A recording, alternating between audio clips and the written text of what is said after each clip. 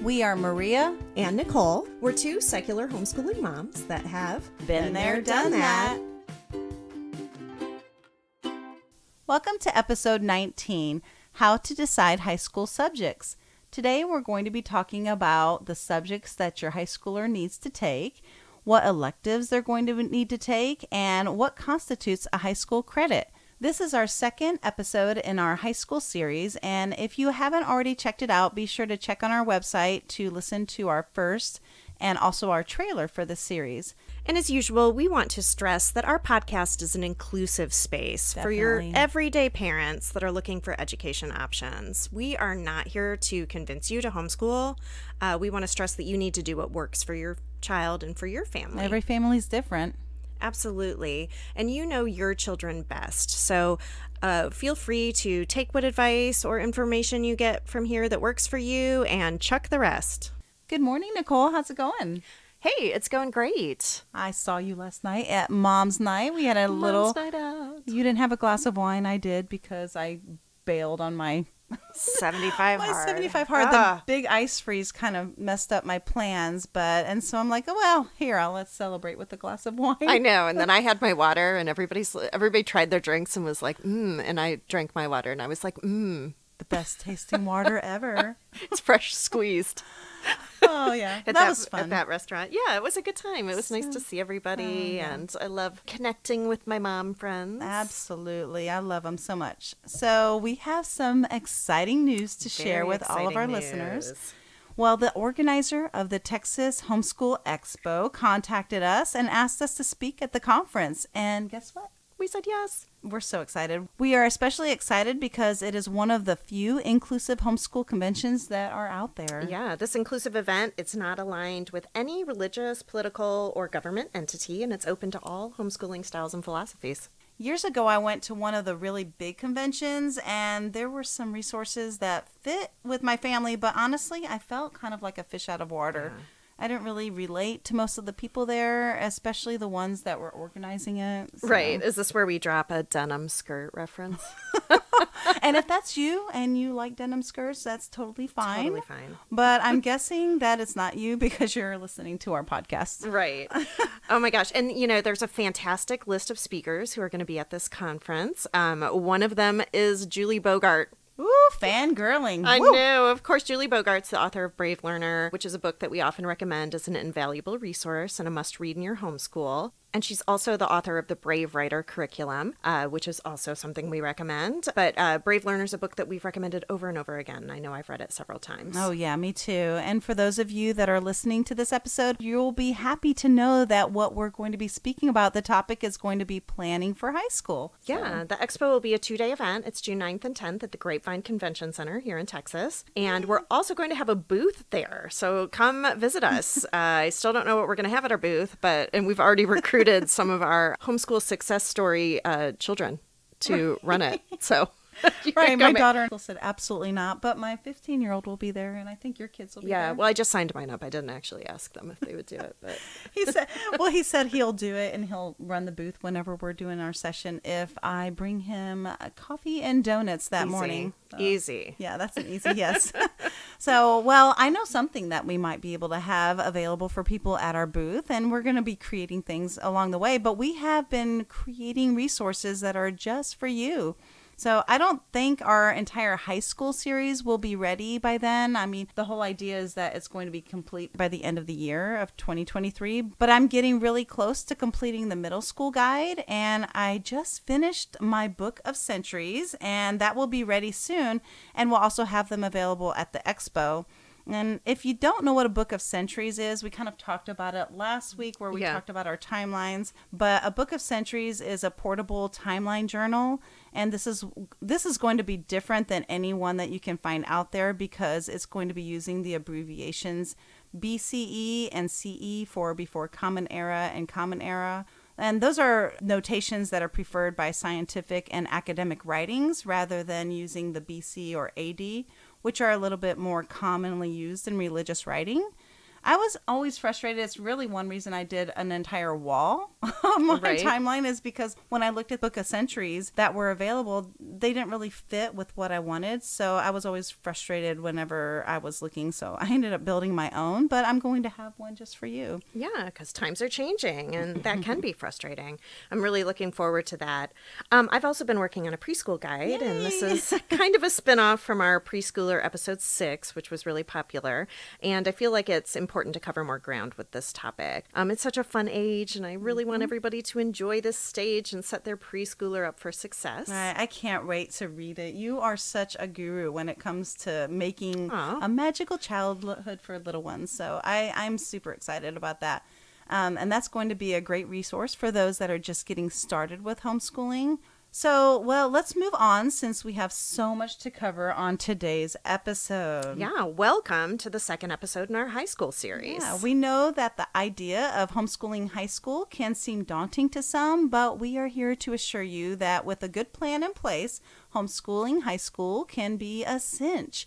In our first high school series episode, we covered how to make a 4-year plan and everything you need to know before you get started on your plan.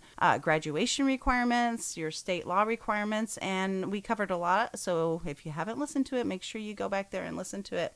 And if you're brand new to the series, make sure you actually start with our trailer, and that's going to be a great jumping off point for those of you that are just starting. So don't worry, we got your back. Totally. I always say that I really thought it was easier to homeschool high school than younger years was. You really become more of an administrator than a teacher, especially if you're outsourcing some or all of your subjects. So along that line, what subjects does my high schooler need to take? Well, there are several ways that you can look at setting up your high school class plan. Most important, look at your state homeschooling requirements to see if you are bound to certain requirements and restrictions. We are in Texas, and here where we are considered our own private school and we get to set our own graduation requirements. So if that is true for you too, so where do you start? Let's get started on that.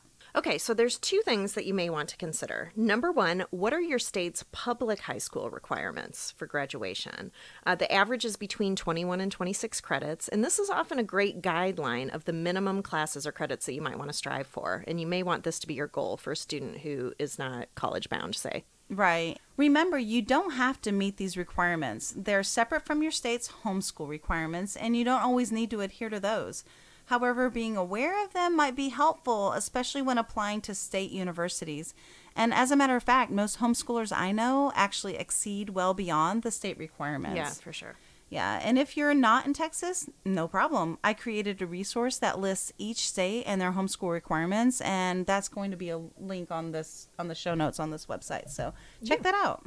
Yeah, so number 2, if you're college bound, let's work backwards and look to see what some of the potential colleges your student may be interested in require for incoming applicants. You can find this information on college admission websites pretty easily. We suggested making a list of kind of both those class recommendations to start and then planning from there. Right. And I created a document that I'm going to have available for everyone with that. And it's going to be an Excel spreadsheet. It's going to be filled in a little bit so you can just kind of see and use it as a guide. But put your own personal child's classes in there and go from there. And that's going to be free, downloadable from our website. So check that out. Another thing is that when researching admission requirements for colleges like required high school courses, your best resource is going to be the college's admissions websites or the college admissions advisors. Yeah, that's their job. Yeah, we mentioned that before in our trailer. We talked about, don't be afraid to call them and talk to them. So that's what they're there for. Exactly. Other sources for college admissions information is going to be Prep Scholar or CapEx. And a good basic list of core classes may include your 4 language arts. You got English 1, 2, 3, and 4. You have regular, you have honors or advanced placement. Usually there's 4 credits. There's speech. You can use that as a half a credit or 1 credit. We did it in college as a dual credit class. Yeah, so that was an entire credit course on the transcript. And a great experience. Oh my gosh, yes. That was Riley's favorite professor of all time. I want to say it was me, but No. Yeah, Jack got invited to like lead a conference like at the university or at the community college from one of those classes. It was fun. That's awesome. Okay, so another thing would be 4 credits of math. That would be typically Algebra 1 and above. And oftentimes with science, you have biology, chemistry, physics, and a science elective. Usually that would be like 4 credits with 3 labs. So yeah, that the would be... lab science portion of that is important. Social studies, that's going to be all of your histories, your U.S. history, world history, American government is usually a half credit. Economics is a half credit. Social studies elective like geography, you usually want to do about 4 credits of those. Right. And so when you say American government half a credit and economics half a credit, again, we use dual credit. So those both counted for an entire year. So that was 1 credit per each. So we were loaded up on those credits. Yeah. And here in Texas, too, if you want for your dual credit students that are getting an associate's degree, they also included Texas government as a required course. It was for the associate's degree. Yeah, that was our one class that they had difficulty transferring. It did eventually transfer, but everybody in, like, my kids are out of state, so their schools were like, what? It's funny. You know, a lot of people do their state history during middle school. Well, I opted out of that. I didn't see the importance of that. Maybe you do, and that's fine. We all do it differently, but I did not see any reason to do Texas history, but she ended up having to do it anyway. Yeah. Right.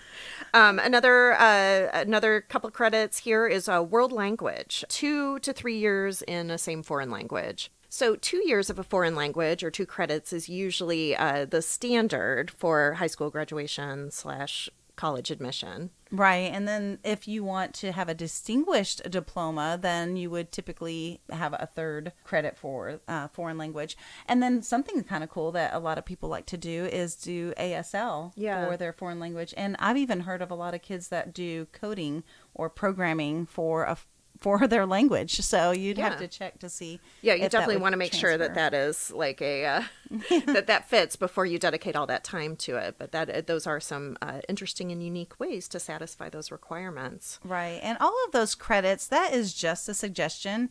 Again, one of the huge benefits of homeschooling is that you're able to completely cater the education experience to your child.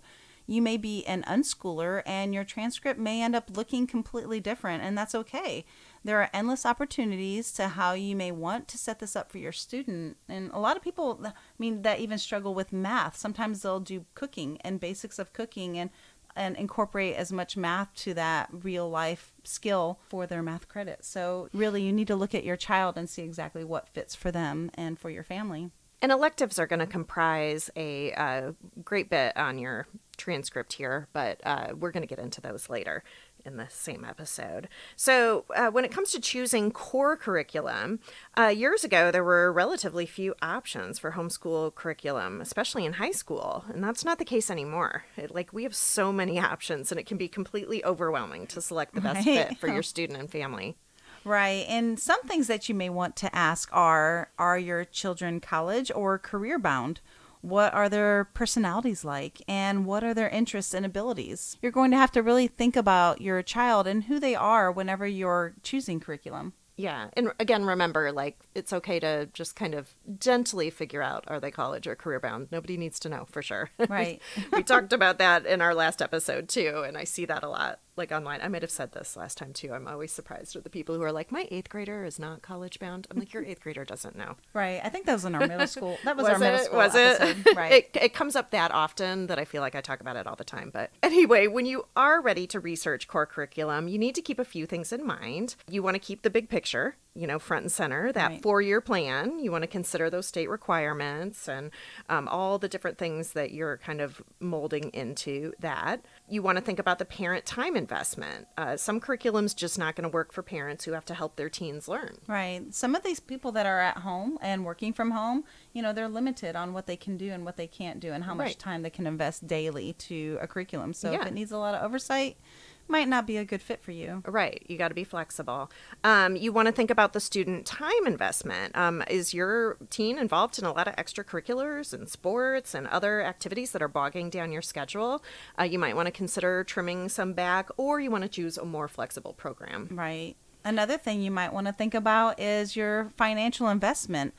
will you be able to use the curriculum for your consecutive children as they grow and get into the high school years? Right. Another thing is saving money is you can also share with another family and teach together or in a co-op type situation, and you can split the cost. Right.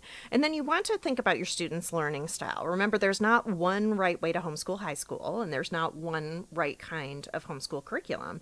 And beware of the folks who are saying, you must use this curriculum because it's the right way, because sometimes they're just selling expensive curriculum. Oh, that happens a lot. And there's, you could really go broke. There's some of this stuff is really expensive. Yeah. So you're going to have to like budget and think about that. Well, don't forget to watch our budgets episodes as we kind of guide you on some of that and some savings on that. And again, we want to circle back to the basics of your worldview and your homeschool philosophy and what kind of materials you're looking for, whether they be online, book-based, etc., before you choose a curricula. This narrows down your search immensely, and things that may have changed since you first started your journey, or maybe you're brand new to homeschooling altogether. If so, you need to probably check out our episode 4 on homeschool styles and philosophies and have that handy. And we're going to link that in our show notes, but that is a great guide, and in there you can even do like a little quiz and, determine, who your child is as a learner, so, and who your family is, really. Right, right. So just a reminder that this is a weekly episode. We drop one every Thursday morning just for you. And if you have any additional ideas or comments, please come and comment on our Facebook page, on the episode thread, or send us an email at info@btdthomeschool.com. We'd really love to hear from you. So the core classes seem pretty simple, but what electives should I choose? Right. Well, when it comes to electives, your imagination is all that limits you.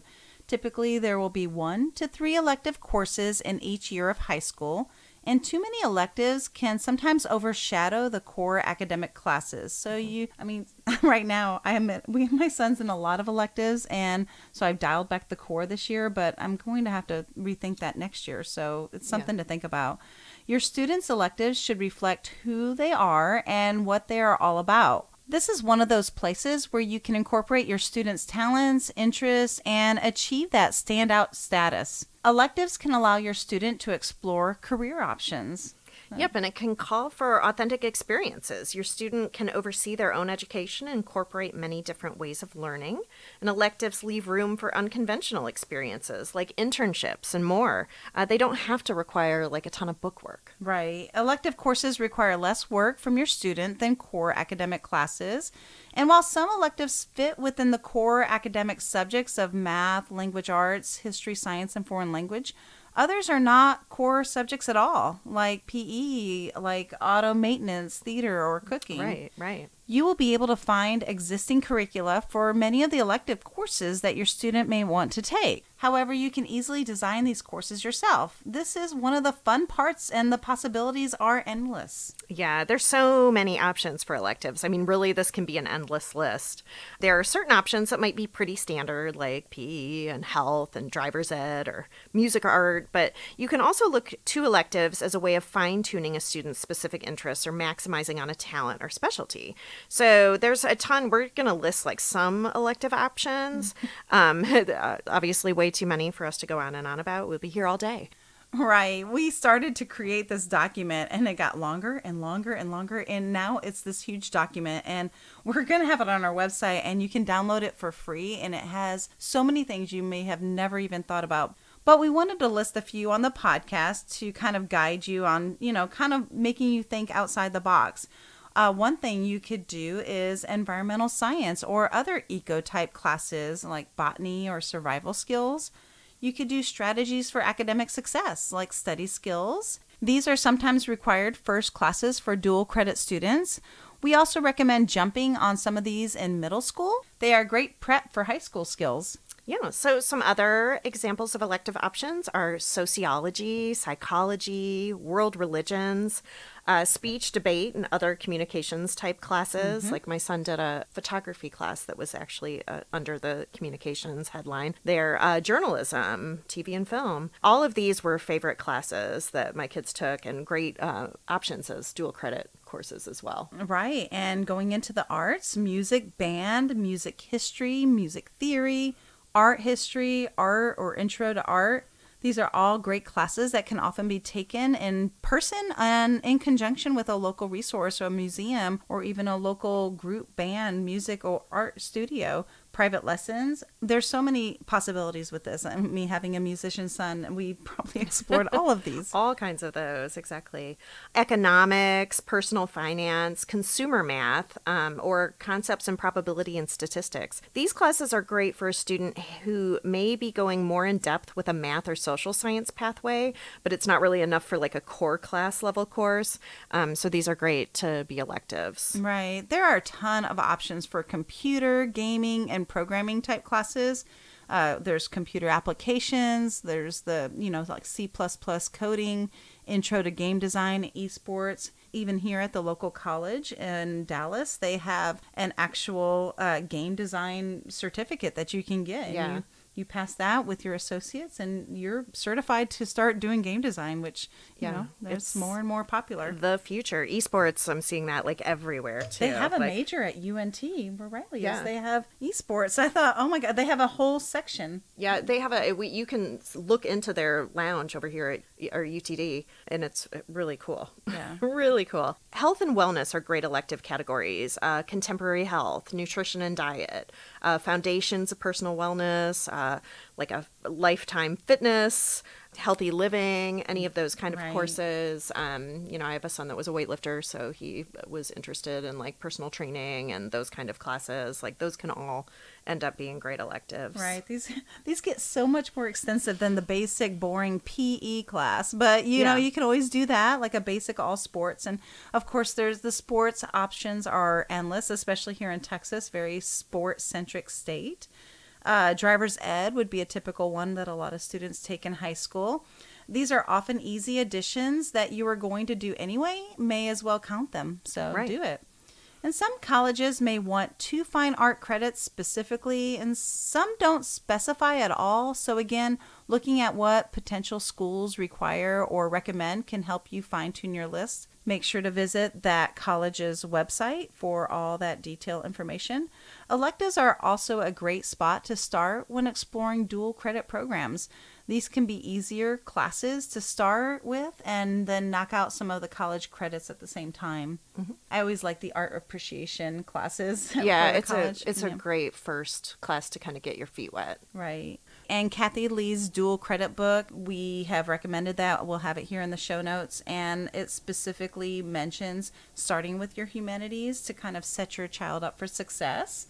It's a great jumping off point. Yeah. We will include some of the links and ideas and everything that we're talking about on our show notes on our website. So be sure to check that out after you listen. We would love it if you would take a second to go out there and like and rate us. Apple, Google Podcasts, Spotify, iHeartRadio. We are on all those streaming platforms. So go out and check us out. Give us a thumbs up. So we've talked a lot about credit, but what actually constitutes a credit? Well, credits are a way of measuring a student's completion of the education requirements that you've set or that are required by your state homeschool laws, if you have any. Most high school courses are going to be worth either 1 credit for a 1-year course or a half credit for a semester course. And the credit assigned to each course generally takes into account course content, instruction time, and the time the student spends completing coursework. Right. A textbook designed to be completed in 1 school year is typically given 1 credit, while a textbook meant to be completed in 1 semester is often given a half of a credit. Many publishers and curriculum providers are going to provide this information online or in the actual text. It's important to note that even many school systems don't finish the entire book or class. That happens often. Yeah. More than you know. Right. We usually recommend that your student completes at least 75 or 80% of the assignments in a textbook to earn the credit. Yeah, and for courses that don't follow a set curriculum, you can determine credit by keeping track of the reasonable time that your student spends on the coursework. So for a core course like English, science, history, math, or foreign language, you want your teen to log at least 150 hours for 1 credit, and that's roughly about 5 hours a week for 30 weeks. Right. Logging more than 150 hours does not earn them more credit. It just simply indicates that like that threshold of 150 has been passed. Right. And for honors courses and advanced placement or AP courses, students may log far more than the 150 hours. Generally, honors courses require 8 to 10 hours per week per 30 plus weeks, and AP courses require 10 to 15 hours per week for 30 plus weeks. Even though honors and AP courses demand more hours than a standard high school course, they don't earn more credit when students spend more than 150 hours completing them. Instead, there may be GPA rewards to take these more challenging courses. For instance, we award an extra half point for honors courses and an extra 1 point for an AP or a dual credit course on our transcript. Yep. And for a lab science course, you want to log a minimum of 180 hours, and that additional 30 hours is lab work. And it's required for lab work. One college we applied to actually required an addendum for homeschool, private, and charter school students to determine that their high school lab sciences were legit. Yeah. For an elective course like PE, art, music, or another course that is not a core academic course, you would log 120 plus hours for 1 credit and 60 plus hours for a half a credit. If you have a student who is a musician, for example, like mine, you can consider all their lessons, practice time, performance as a credit. Open mic nights totally do count. We're doing one tonight. Yay. Go Cameron. And so does writing your theme song for your mom's podcast. Oh, totally. Go Cameron. Yeah, credit is due. So love our jingle. Exactly. I do too. It's very catchy. My kids are competitive athletes, so I gave them PE credit every year because they definitely put in the training and competition time. I don't actually track or document this in any other way. I don't either. Consider it your bingo freebie square if you're in a similar position. I don't know that any college is ever going to ask, like, could we get the breakdown of your PE credits, please? Right. If your teen completes a 3 to 5 credit college course in one college session, whether it be an 8-week, an 11-week, or a 16-week semester, we recommend converting this course to a 1 credit high school course on your high school transcript. That's kind of like a little trick that a lot of people do with dual credit, is that even if you take a little tiny 3-week semester in the winter, you will get an entire year of credit for that class in high school. So that's super cool. So even with those abbreviated classes, the amount of coursework is often the same as if this was a semester or a year-long class. I know we talk about that, but really, I don't think it's quite the work. I think that 3-week course, there's no way that they can cover an entire thing. I don't know. My kid's 3-week calculus course was like 9 hours of math a day. Like, it was a lot.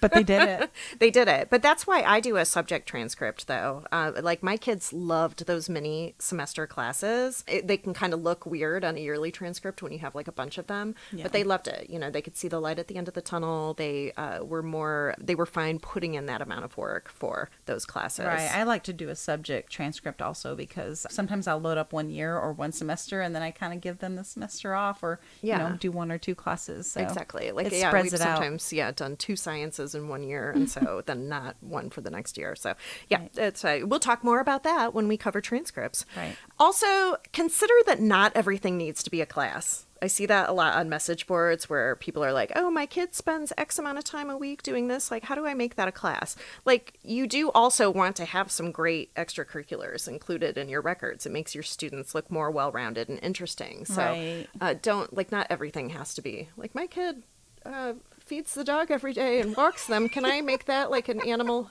science pet sitting elective? Like, you don't need to do that. Like, don't. Right. Yeah. You don't want to just add classes for the sake of filling up your transcript. Exactly. It can really delegitimize the rest of your transcript. We already work so hard to give our kids varied classes and learning opportunities with other teachers and avoid the appearance of just the mom grades. So we don't want to add a bunch of nonsense filler just for the sake of filling up space and saving time. Yeah, we're all about multitasking, but like, be smart about it. Right. Woo, so that's a lot of information for classes for high school. I'm loving this high school series. I am too. I'm so excited to hit on that conference and just kind of share everything. By then, it'll be June, so we should be about halfway through our series. Oh my God. Already. Wow. Right. Now the high school guide probably won't be ready by then, like I talked about, but hopefully we'll have a lot of freebies before then. I'm going to package everything up for everybody. So it will be super helpful for a lot of people looking to homeschool high school. It is going to be awesome. So meanwhile, tune in next week for episode 20. We're going to do a top 10 list. I love top 10 lists.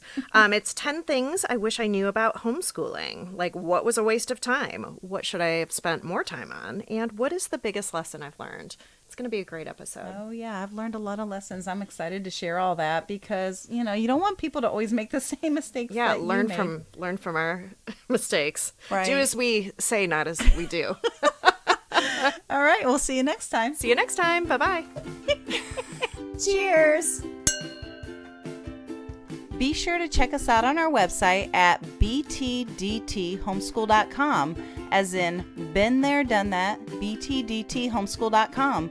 You can join our mailing list and get news and updates on future podcasts, and be sure to subscribe on your favorite podcast platform and follow us on social media, Facebook, Instagram, Twitter, TikTok, at the BTDT Been There, Done That Homeschool Podcast.